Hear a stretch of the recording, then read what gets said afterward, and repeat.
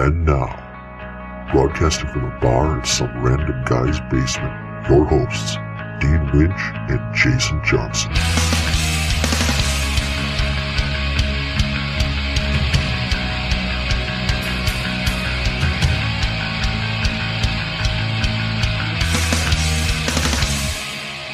Hello, folks. Welcome to Brewnology, the podcast.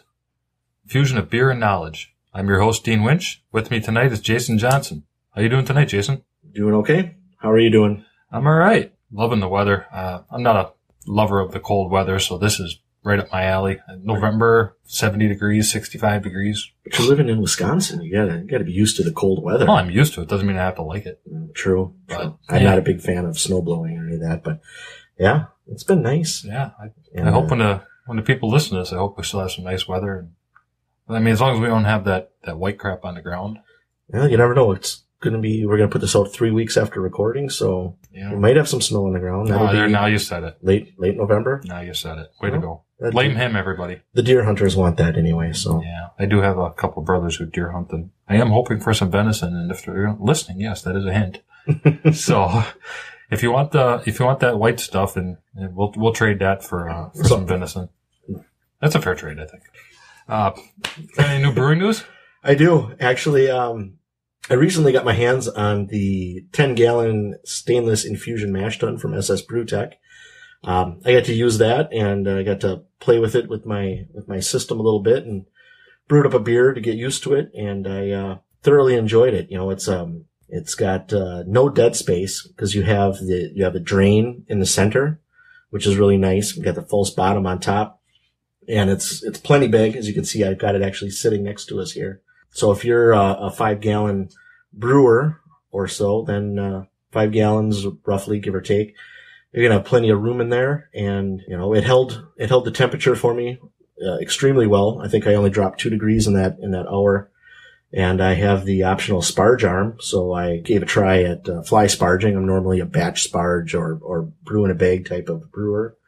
But I thought, what the heck, I'll give the fly sparging a try, and probably went a little fast, but everything turned out okay. I was extremely happy with the results, and we'll taste the beer probably in the next week or two and see how that turned out. But boy, it's quite a beautiful piece of equipment. And, it's a very nice looking pot. I mean, just sitting here staring at it, it's. I like that you've got the digital temperature gauge on the outside too, so that kind of gives you a better gauge as far as what you really got.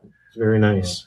Does your fly sparge arm have a valve control on it that you can control the flow speed? No, but I do I took my old mash tun and I converted that to as being my hot liquor tank. And I've got a ball valve on the end of that. And then I connected I have a sous vide pump. It's just a small little pump that they use for pumping hot water and stuff through some type of French cooking. I just use it as a small pump. Sure. And I just pumped my sparge water through there, and I closed the valve off a little bit to try to restrict the flow. And it's got some washers that go into the head of the sparge arm, and there's 3 different sizes, and the washers, they're made of like a silicone, and they've got different gaps in them.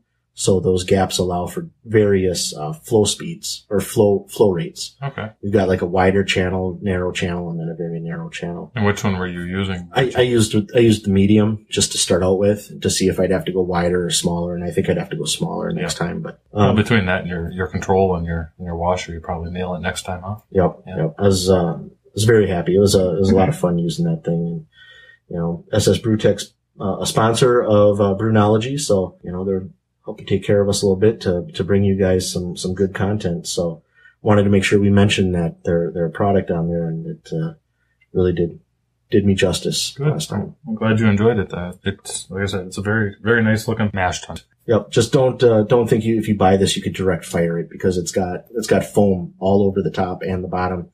If you direct fire it, you'll ruin the mash tun. So yeah, not made for direct heat. No, it isn't. Says right in the instructions, by the way. I know, but who reads the instructions? We're men. That's a very good point. How about you? Anything new brewing related with you? No, I'm still in a funk. I do have something. I kegged a couple of shows ago. I said I was going to make a Dunkelweiss, and I actually lied. I misquoted myself. I made a Weizenbach. Okay. The one we just drank recently. Yeah, and we just recently drank that. I think it turned out exceptionally well. It was flippin' delicious. Probably one of the best beers I've made in all the years I've tried. Yeah, it had nice chocolate notes to it. It wasn't overly boozy. The alcohol content was, in the lower end for the style, which was nice because it wasn't hot. Yeah. It had a very good mouthfeel, nice estery aroma to it. There wasn't a lot of clove. It was very, very delicious. If we wouldn't have to sample this Pilsner after, probably would have had a little bit more, but we split a bottle of it. So, yeah, I fermented it at, I think it was at 62. Okay. So I stayed right on the lower end. I know when you start getting into the Bavarian yeast for that kind of stuff, that can be very sensitive to temperatures. If you go a little bit higher than 62, if you get up into 63, 64s, you're generally going to get more clove. You stay a little lower, you get the banana. Okay. I tried to find a happy medium where I was going to get a little bit of each, and I ended up leaning a little bit towards banana. But I'm okay with that because I generally prefer that in my beers anyways over the cloves. I mean, me too. I'm not a big fan of clove. No, it's nice if it's not overpowering, but that's very hard to do. You either get one or the other, or and if it's clove, it's generally too much. Mm-hmm. So I would rather have a little bit more banana than anything. And I think I did, so. You did excellent job on that beer. Thank you. I didn't do it. The yeast did. The yeast did. I didn't do nothing. You just fed them. I did. I just fed them. All I did was make some sugar water for them, and there you go. So, I wanted to take a moment this time too to, throw a little bit of, a shout out to Chris from homebrewfinds.com. Chris was nice enough to get the word for Brewnology out for us on his Twitter feed and his Facebook page. Mm-hmm. So, I appreciate that, very much. It got us enough results from what I've seen off the links in the last, the first 48 hours or so afterwards were fantastic. So got the word out a little bit, got at least people knowing that we're there, and hopefully they're listening. And yeah, and in case you don't know what homebrewfinds.com is, it's not an RSS feed, but it's kind of set up like that, where you go to the page and he's got all kinds of pictures and articles and links to things. As far as if somebody spots a brewing deal, like just for example, let's say if you were on Amazon looking for stuff and you happen to notice that Amazon's got the UV glove that you would use for like mining a yeast starter. If they had that for $6 or something and it was a deal, you could go to homebrewfinds.com, click submit a tip, put your name, put the link to the Amazon page and write up a little blurb about it and send it off. And if he publishes it on there, he'll give you credit for it. And it's kind of like a community thing where everybody just contributes and all he does is just put the stuff up there and so it's all homebrew related deals, basically. Basically, yeah. I mean, they're doing all the legwork for you. Yeah. I've found a lot of stuff on there that have been, either lightning deals on Amazon or deals on vendor sites or something that they have. So it's a nice site. I recommend checking it out at least. Okay. So we're also on social media now. We're trying to get out to putting our presence out there a little bit more. We're out on Facebook. You can check out our Facebook page at www.facebook.com/Brewnology with an EW. EW, yep, very important. Yep. And we do have a group. If you go to our Facebook page, there is a link to the group. The group is probably a little bit easier way to communicate with each other because when you have a page, and you post to the page, the only thing I don't like about it, and I'm sure you don't either, is it's not visible on the front page. And in a situation like this, you kind of want that stuff out where anybody could see it and reply. So we also created a group. Yeah. So check us out there. We're also on Twitter. At Brewnology, BREWNOLOGY. Yep. So follow us on Twitter. Check us out on Facebook, Brewnology.com. Got any show ideas or feedback, send it to feedback@Brewnology.com. Are we still taking samples? If people wanted to send us a brew, are we going to do that? If somebody wants to send a sample and they want us to evaluate it, I say by all means, sure. Yeah.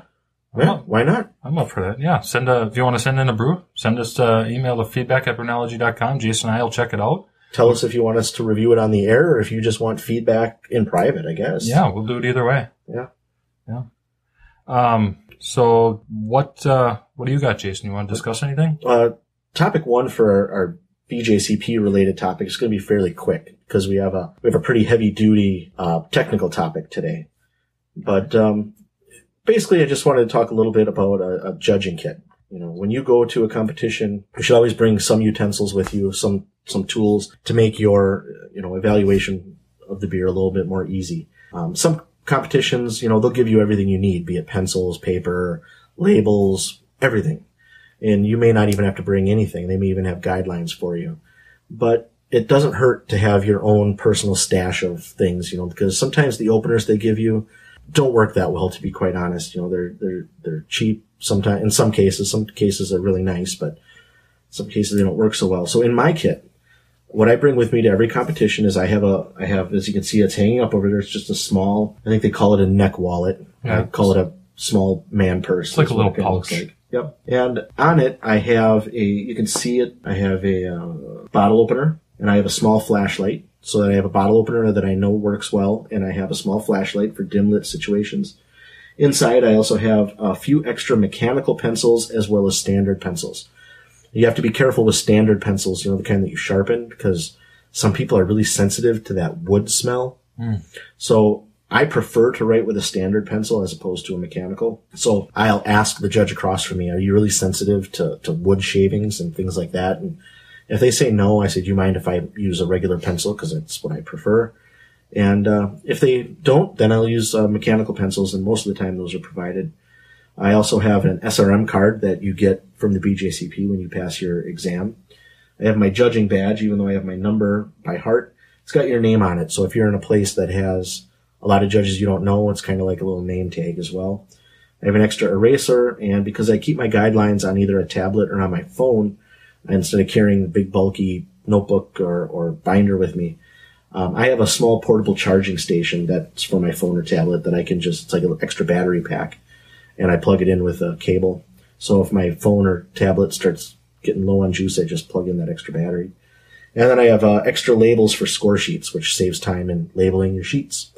They're just little Avery address labels, and you put your name, your BJCP ID, and your email information on there. Carry that with you in your judging kit, and that should be all you need. You should never have to bring glasses or any of that stuff. And I believe that for the labels, if you go out to the BJCP website, I believe they have the Avery template for that on there with the BJCP logo. Correct. So all you have to do is just download that, put that into your Word editing software, and print your labels on that. Yep. Yeah. I know. That's what I use. I think we do enough writing when it comes to the score sheets. I think if you can save yourself a couple of arthritic moments, yeah, the more the merrier. But those are all very good things. I like the point you made about the mechanical pencils versus the regular pencils. I'm not a fan of the mechanical pencils myself either, but the tips break. I don't know if I push really hard. You can't press real hard because they snap off, and then you're sitting there going click, click, click. Yeah. And then you write a little bit and it snaps off. Click, click, click.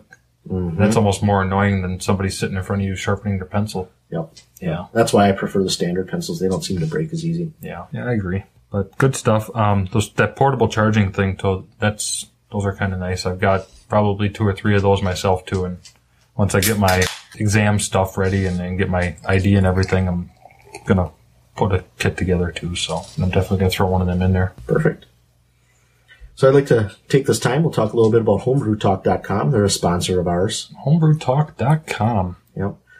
Right now they have a giveaway going on. If you're a supporting member and you put your name into the hat, they do a lot of giveaways around Christmas time. Oh yeah, a lot of them. And so if you become a supporting member, and you can do so for as little as $4 a month. Yeah. That's for a monthly subscription. You can save money if you go to a little bit of a longer. Yeah, I think you can go by month, or you can go by year, or you can go lifetime if you want. Right now they have a giveaway going on. If you're a supporting member, that they're also going to be doing several other giveaways before Christmas. So in the next coming weeks and the weeks around the holidays, they're going to be doing one a week. I think they said. I think they do that every year. Yep. Yeah. Around the holiday times, I know in the past when I followed that, they've always put stuff on there, and I think they recently just gave away an AMCYL kettle. And I think the 15 recipes that they're doing from Homebrew Supply, I think I read somewhere that's their top 15 recipe kits from the year, or the top 15 recipes that they've sold for the year or something like that. So it's not bottom feeding stuff that they're trying to get rid of or anything. It's good stuff. Oh, they give away stuff like kettles and conicals and temperature controllers. They give away a lot of really nice stuff. Yeah, they do. You do have to be a supporting member to enter, but yeah, but it's worth it. They need the support anyways, so absolutely you should be supporting them anyways. Yep. So please check them out. I know I support them. Yep. So they're helping us out. We want to help them out as well. So check them out if you want to try to get your hands on some free stuff. Think about becoming a supporting member. And I know I put a post up there a couple of days ago for Brewnology.com to try and get the word out to the community on Homebrew Talk too. So just a nice little springboard that you can use for things like that, and you can go out there and get your homebrew questions answered and everything else too. I mean, there's a lot of useful information on there. There's a lot of people on there that know a heck of a lot of stuff. So. Mm-hmm. All right. Well, what do you have for us today for our style of the episode? Well, the style of the episode this week is going to be 3B, 2015 guidelines, 3B, Czech Premium Pale Lager. I wanted to do something, I wanted to do a Czech Pils, and Czech Pils falls into the 3B category for 2015. So I found Sierra Nevada makes a beer called a Nooner. It doesn't say it's a Czech Pils, but I read their website, and their website says that it's got Moravian floor malted barley, Saz hops, soft water, low mineral content. So to me, that tells me they were trying to make a Czech Pils without actually calling it a Czech Pils. Okay. So their can just says Pilsner, but we cracked it open just a few minutes ago. Yeah, I'm sure you heard Jason crack that. And it sounded cool through the headphones. Really did sound good through the headphones. I don't know how it came through. It's going to come through in the audio. I hope it comes through because it was awesome. Yeah. But yeah, we opted for the cans instead of the bottles. But no chance of getting light struck there. No, perfect. So aroma, what are you getting there, Jason? I get a little bready malt. It's grainy and bready. So that's that complex maltiness that's in there. It's more than just one dimensional. Yep. For me, the Saz comes through a little floral. Generally they come across spicy, but to me, these were feeling a little more floral. The aroma is very clean. I know in the 2008 guidelines, at least, the Bow Pils could have a little bit of diacetyl in it, but I don't get anything in here, which is fine. Just because it can have it doesn't mean it has to have it. Right. But I just think this fermentation smells very clean. It's nice malty. There's a nice hop aroma to it, and it's a little high, but very good. What about you? I'm kind of with you. I'm picking up the grainy, light bready aroma. I'm actually calling the hops a little more spicy than I am floral. For me, they're kind of balancing very nicely with the malt. You get a little bit of the graininess, and then you get a little bit of the hops. So I'm getting really good balanced aromatics out of this. I'm not picking up any DMS, diacetyl, off flavors. It's very clean, like you said, very clean fermentation. So just the aroma alone tells me it's going to be a good beer because it's very well done. It's clean. So yep. It's the color is pale yellow. I'll pour myself a little more. It's pale yellow. It's very slightly hazy, but I mean, it is very clear. I would never ding that clarity, but it's not brilliantly clear. No. There's a slight haze to it. Yep. It's a brilliant, very clear clarity. It says dense, long-lasting, creamy white head. I did get that. The head is very long-lasting. I gave it very good points for appearance. It is slightly lighter than the gold, as the guidelines say, but to me, it's more yellow. Yeah. What about the flavor? Flavor for me, I picked up a lot of that hop spice that came through initially. Picking up the graininess, the mild maltiness came through. Again, I didn't pick up any off flavors. It was crisp. It finished clean, except for the lingering bitterness from the hops, which you'd expect. Mm-hmm. But I didn't pick up any flaws whatsoever. It was a very flavorful, enjoyable beer. I agree. The beer was very crisp. I actually even called the malt flavor to it crisp, almost like it's slightly biscuity in a way. And I thought it was very well bittered. The bitterness is nice and in your face, but it's not overdone. I thought it has a nice floral hop flavor as well for me. The beer starts out malty, finishes bitter. So to me, it's almost a little bit like a teeter-totter act, which goes back and forth. So, to me, that was a good balance. Balance doesn't always have to be strictly even, but the two need to be in cohesion with each other. Yeah, they got to work together. Yeah. And, one wasn't dominating the other. It's like they were battling back and forth between bitterness and sweetness.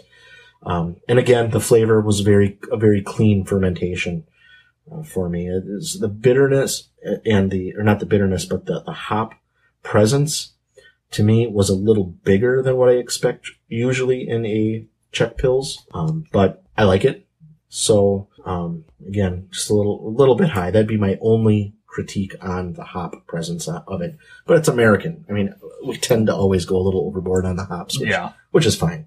No, I don't. I'm not gonna ding it for that because I don't think it's out of style. It's out of character. I think it works.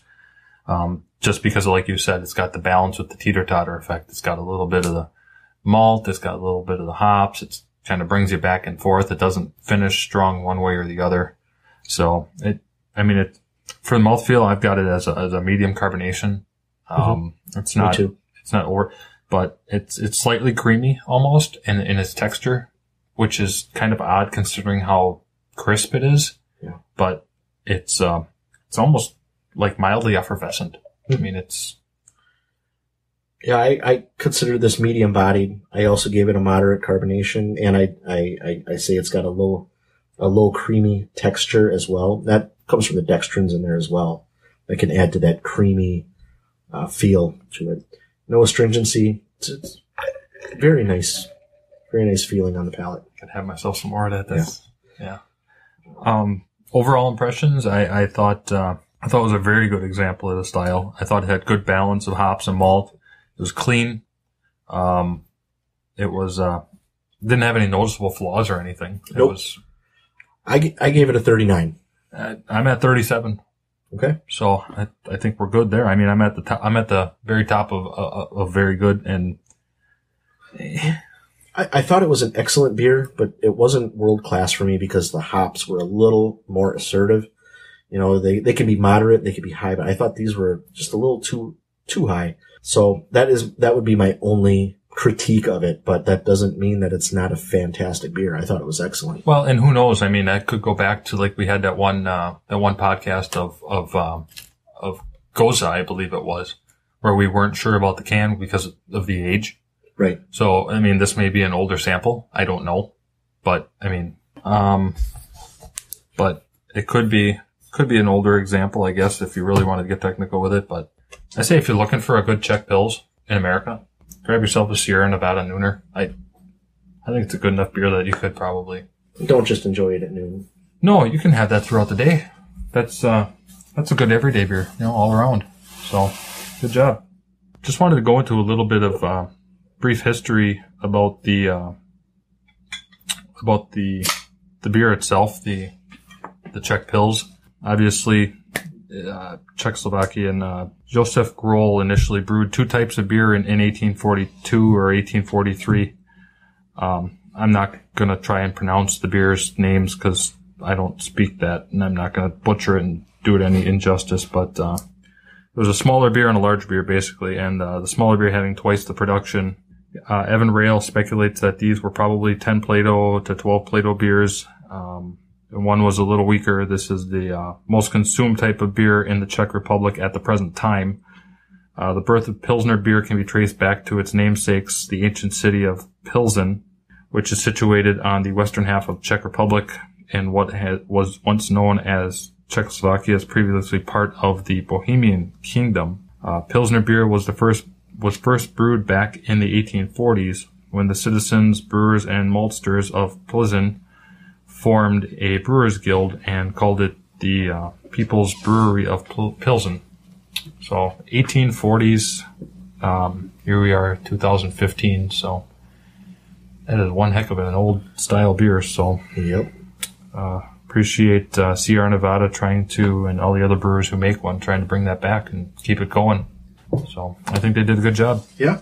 I guess at this time I want to take a little moment to bring up another sponsor. I think we kind of mentioned them before, but homebrewsupply.com. Mm-hmm. Homebrewsupply.com, like Jason mentioned earlier, is kind of going to have a little giveaway session with homebrewtalk.com where they're going to give away 15 recipes, kits to supporting members. But they also have something on their site called a recipe builder, which I wanted to kind of plug a little bit because I kind of played around with it the other day, and I'm still in a funk, so I didn't really order anything, but I did put some stuff around on it. And it's kind of neat because when you shop around on their site, you put everything in your cart, your yeast, your grains, your everything, and go to checkout, and it's all there. Yeah, you can actually formulate your recipe on their website. Yep. Play around with it, get your OG, your IBUs and all that. You can create, and then you just hit add to cart, and it will grabs everything you need. Whatever items you created from your recipe, it'll add that in. So That's pretty sweet. Yep, I did like that. Custom feature. Recipes every time.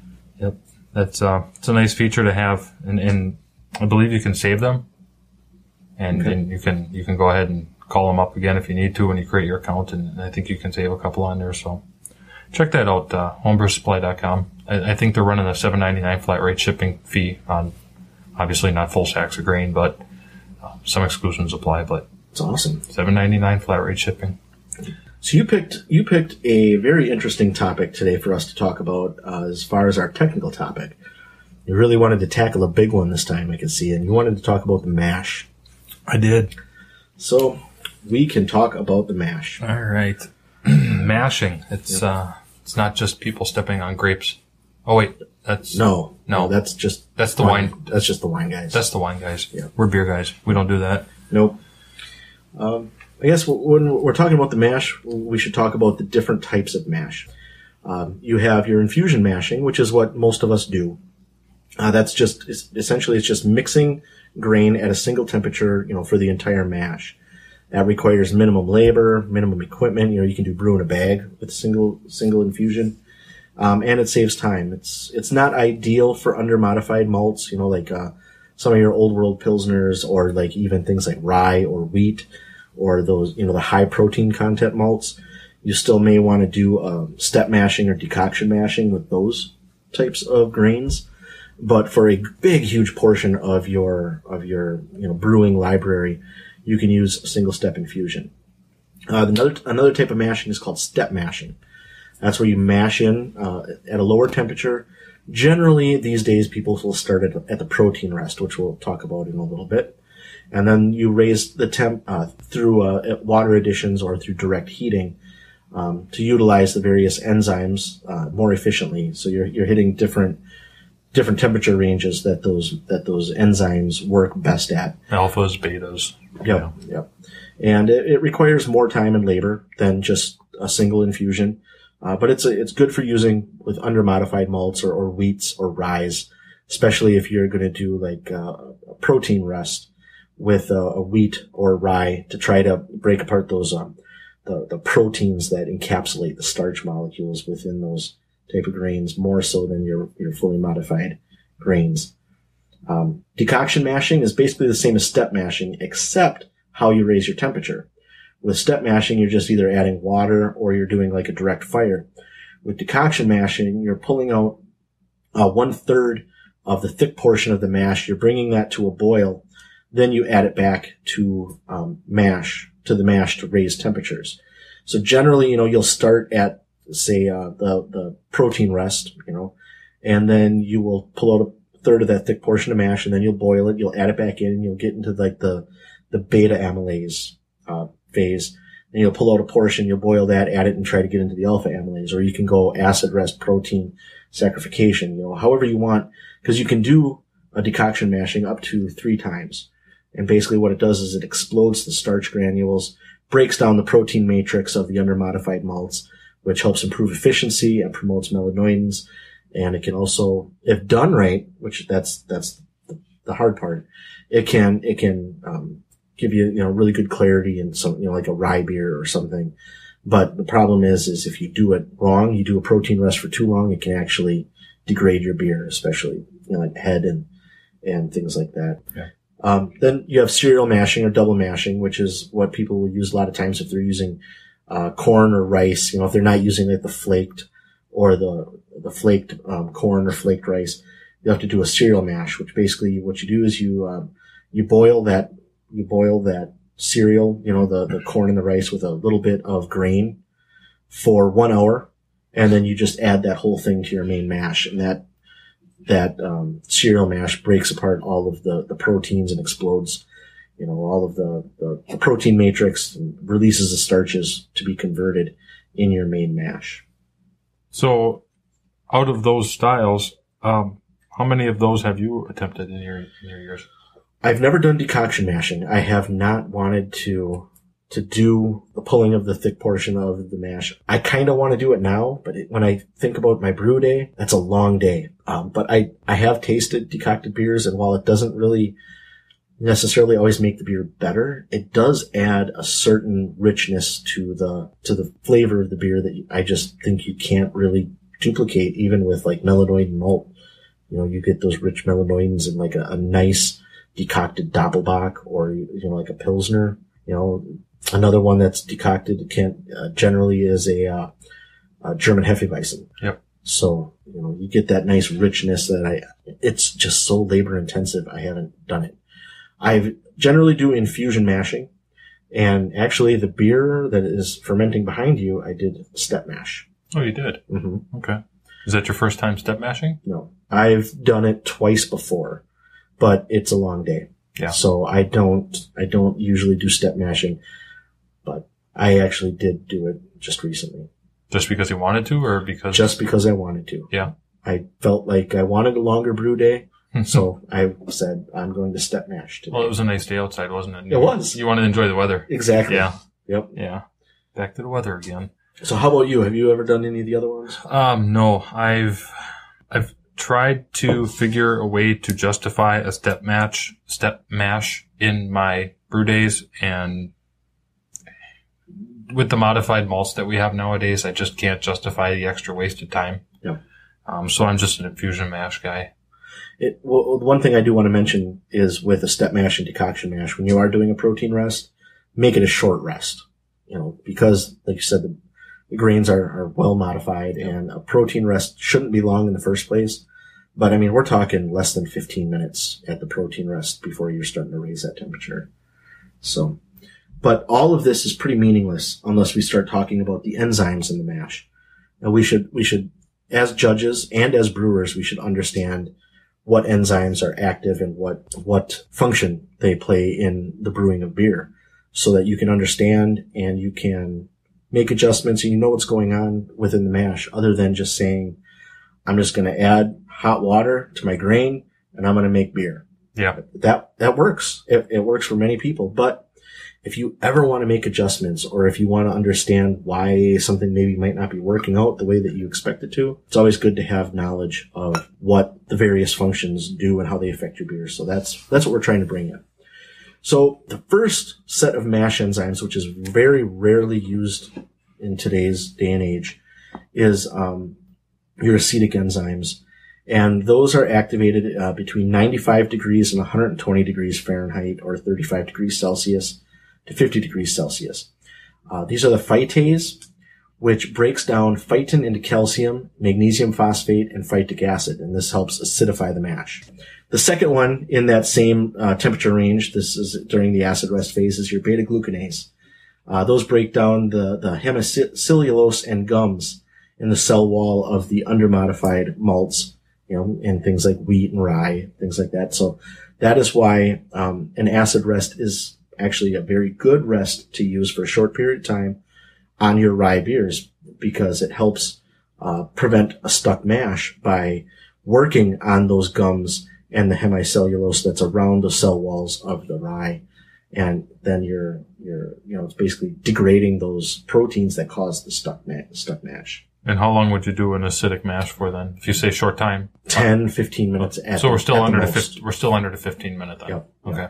I think traditionally it used to be a lot longer, like an hour or so, but we're not really looking as much to acidify our mash, because we're doing it either through water or, the type of grains we're adding, or you can always add acid. But back when they used to have to use all of these steps, they didn't really know why the stuff worked as well. They didn't understand enzymes like brewers do today. Yeah. So, the acid, the phytase isn't as important if you're going to do it. So I'd be shooting to get that beta-glucanase working on the rye if you're using rye.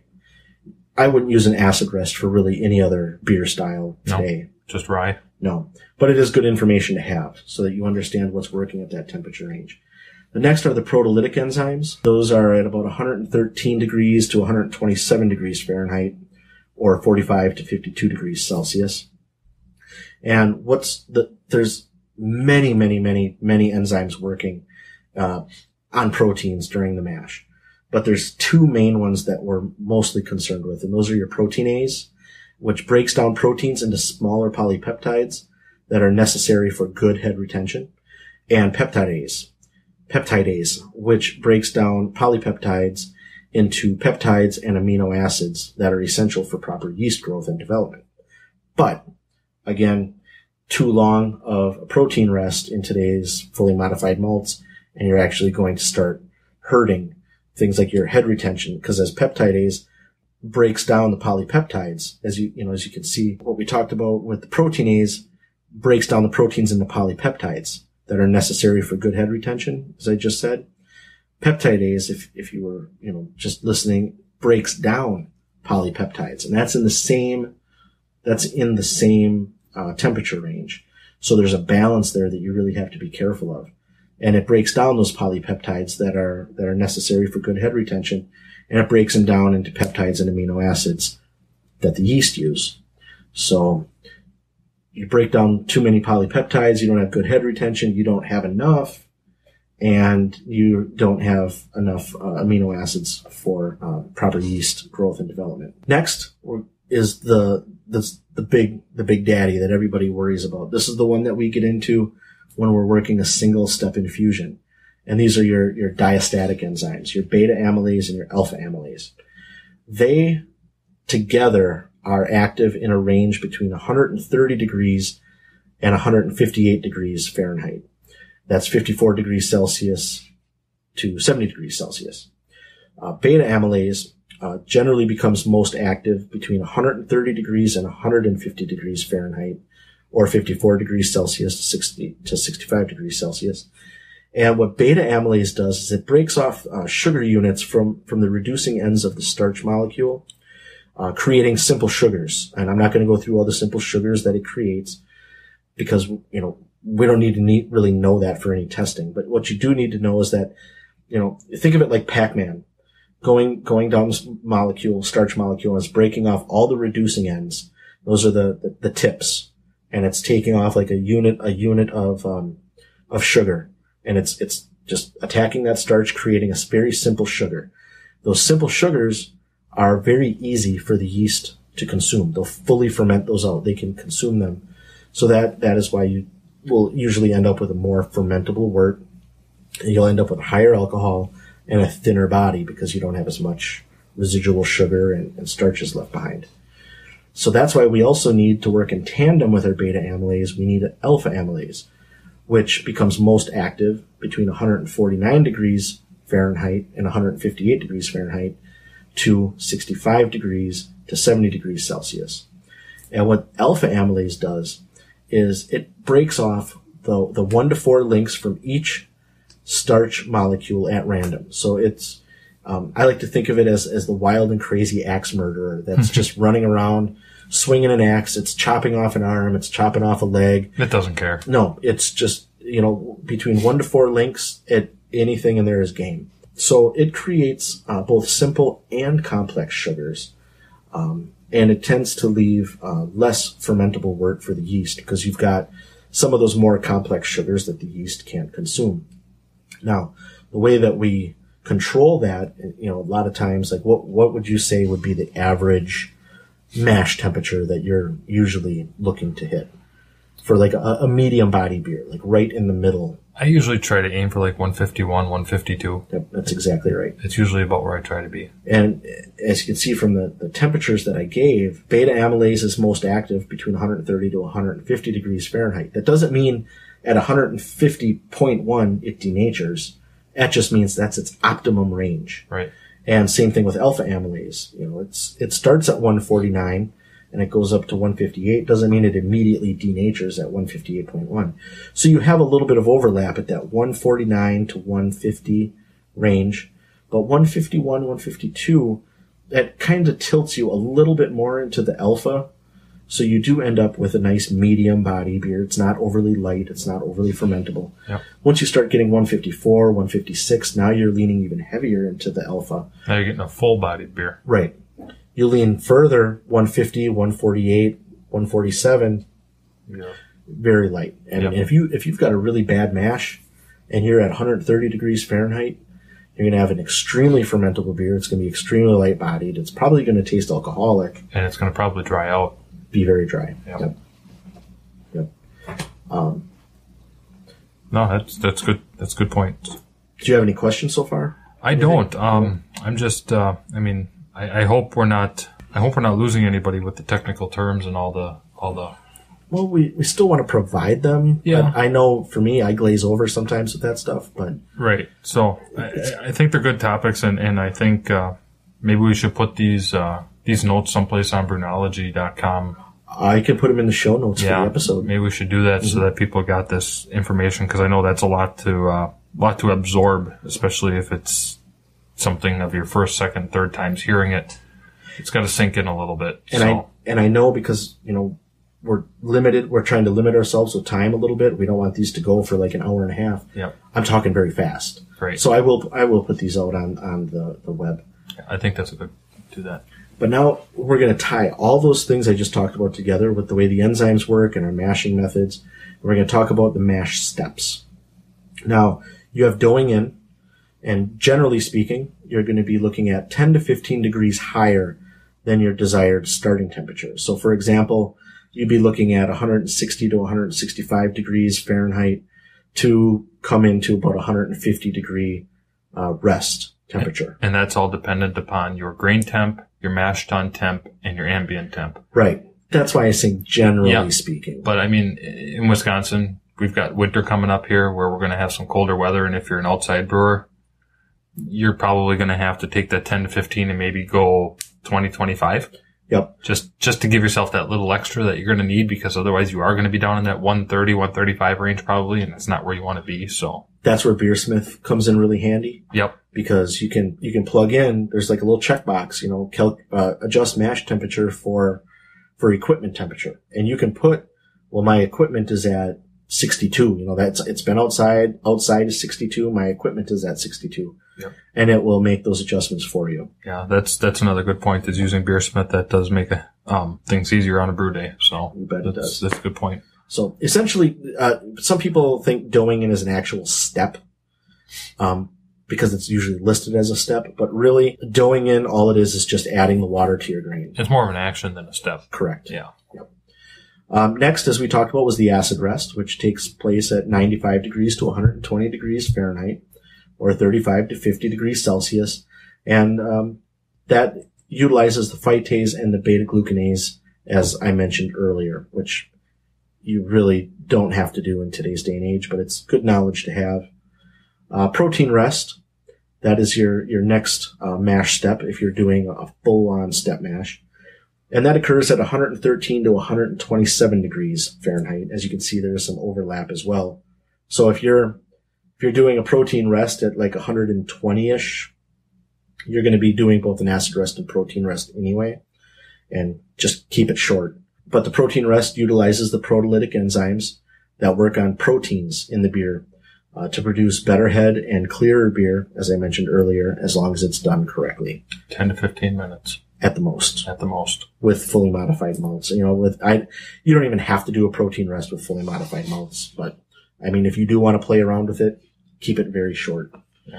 Well, it may be something you want to do to, style and compare, do one way and one another way, and, make yourself a 1 or 2 gallon, 3 gallon test batch of something one way and then do it again another way and see if you can taste the differences. Yeah. See if one actually comes out worse. See if that step mash came out worse. Did the protein rest actually hurt your beer? Yeah. Because I think with today's fully modified malts, in most cases, it can. It's a very touchy, when I did that step mash just because I wanted to. But the way that I do a step mash is I mash in at, 127 degrees or so. That's where I mash in, but I'm immediately raising up. I've got hot water ready to go. So that's where I start and I go up. So I'm just basically starting there and slowly ramping when I do my step mash. I'm not actually putting it in, letting it sit for 15 minutes, and then adding. So that's just where I'm starting at. Next is the saccharification rest. That's, as we talked about before with the amylase enzymes, 130 to 158 degrees for the full range. This is the one step that we look to with a single infusion mash. This converts starches to sugars. Generally, you want a good balance between beta amylase and alpha amylase, as you talked about. So look to be about 150 to 152 for a balanced medium body beer. Adjust slightly towards beta for a lighter body, slightly towards alpha for more full body. Too far in one direction will lead to the beer being either too thin, alcoholic, or too watery, or to be too sweet and full bodied. Oh, those are good points. I think saccharification is probably what everybody and most of the general public tends to do. So yep. It's good to cover that too. The main thing is you really need to pay attention to what you want as far as a light, medium light, medium body, full bodied, and make your adjustments there as far as your temperature to where you want it to be. Yep. Don't stick with just one. I always mash at 152, period. Just don't.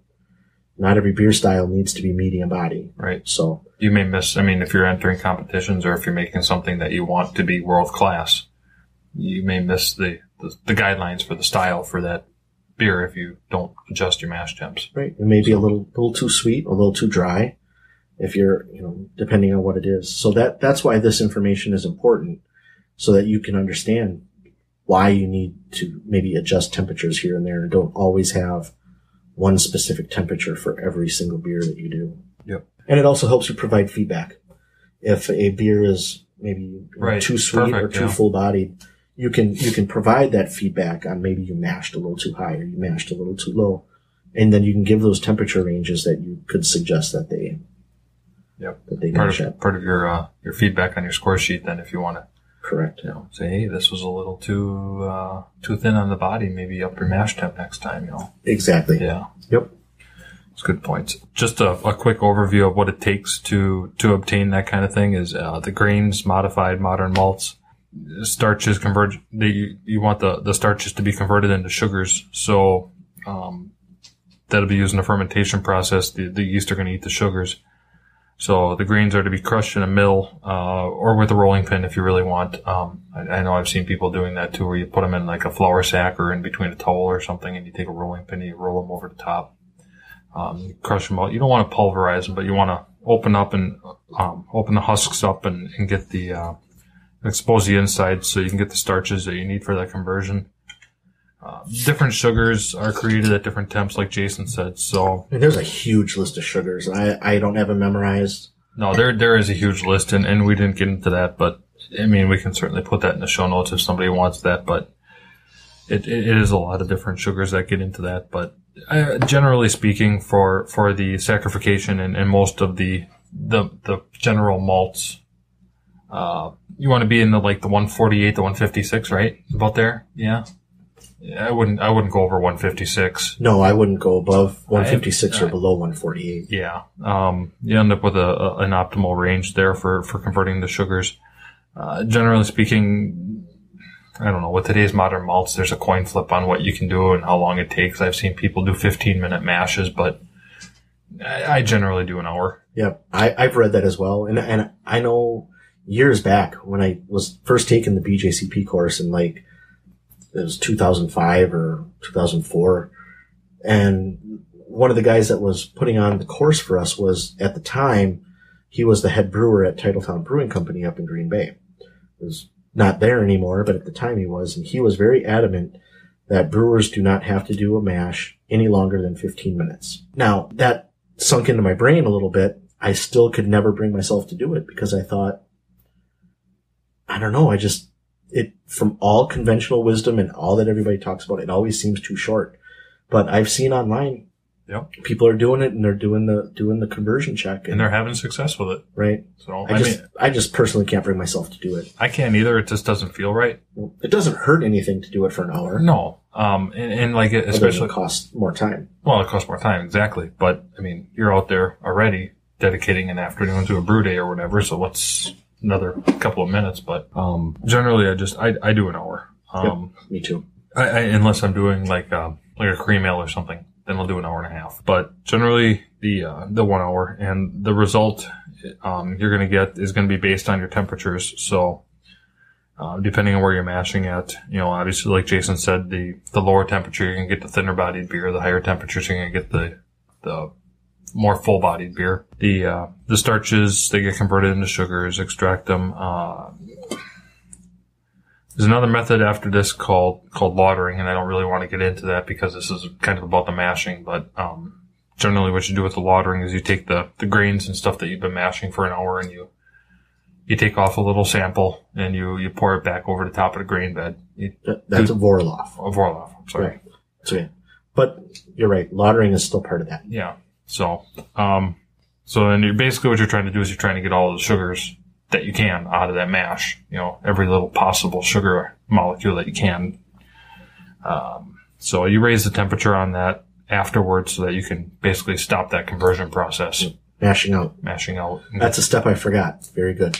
Yeah. So Thank you for covering that. No, that's all right. Missed mashing out. So mashing out, you raise it. I usually do like 168 to 170. Somewhere in there, depending, again, in the wintertime in Wisconsin, you may want to go a little higher because you definitely want to get up there in that upper 160s range to consider you're going to lose a little bit of heat when you transfer, so you want to be in the upper end of the 160, 161, 2. I don't mash out. You don't mash out? I don't mash out. I don't. My mash out is heating my wort to a boil. That's my mashing out. Really? Well, I figure, when I say really, but I mean it's a logical step. I mean, you're saving yourself some time on your brew day, and you're probably getting the same results. Yeah, because the way I look at it is, if I'm mashing for an hour, or I'm draining and I'm mashing for an hour and 15 minutes, as that wort heats up, it's really not making that big of an impact or some big difference. So I drain, I sparge, and I boil. I don't do a mash out, but I know a lot of people do, and they claim there are benefits to it. But I guess that's just like the primary versus doing a secondary argument. Yeah, and what works for you. And that's a different show. We can get into that, but generally I've actually probably almost exclusively switched to brew in a bag. Yes. Which I did too up until recently. Which is kind of nice because of the fact that I can take and I can put a false bottom in my pot. I can put it in my burner, and I can put my grains in there, and I can get my rest. And like I said before, in Wisconsin in the winter, brew out my garage. If I'm going to mash in and I want to hit 152, 151, I'm not going to do that with 30 degrees outside. So in order to get that temperature back up, I know with the brew in the bag and the false bottom, I can put my grains in there. If I need some heat, I'll just turn on the burner for 30 seconds till I see the needle move and raise it up in temperature, put the lid back on and call it done. Do that as needed for my hour. And then when it comes time to mash out, I'll actually just take it and I'll raise it up to 165, 166 and let that sit for a little bit and 7, 8, 10 minutes, whatever, and then extract my sugars and start boiling. But it's nice to be, I like the brew in a bag method when it comes to this kind of stuff because it does give me that extra safety net of temperature control, which I really kind of enjoy. I don't know that it makes a difference in my beers, but for me, it makes myself feel better about how I do it because I know the coolers. I've got so much brewing equipment. My wife gets so pissed off at all the stuff I got. Yeah. She actually just gave up and gave me the garage and said, "We're never putting a car in there again. Here's your garage. Just put all your brew stuff out there." That's what that's all about. Which is great, but now I've got so much damn stuff that it's just whatever. Yeah. Whole different show and possibly therapy session, but that's just me. Sure. So yeah, that's basically mashing. Jason's going to put the notes, or we'll put the notes on Brewnology.com, and because I know things went a little faster, we wanted to keep the show short, and I think we're probably a little over our time already. So I'll cut this off and talk to you guys in a couple of weeks, I think, huh? Absolutely. All right. Well, thanks for listening, everybody. Be sure to check us out on Brewnology.com. Check us out on Facebook. Check us out on Twitter. Email us if you have any show notes or ideas. You want to send us some beer at feedback@brewnology.com. I'm Dean Winch. That's Jason Johnson. It's another week. Thanks, everybody. Prost. Boom.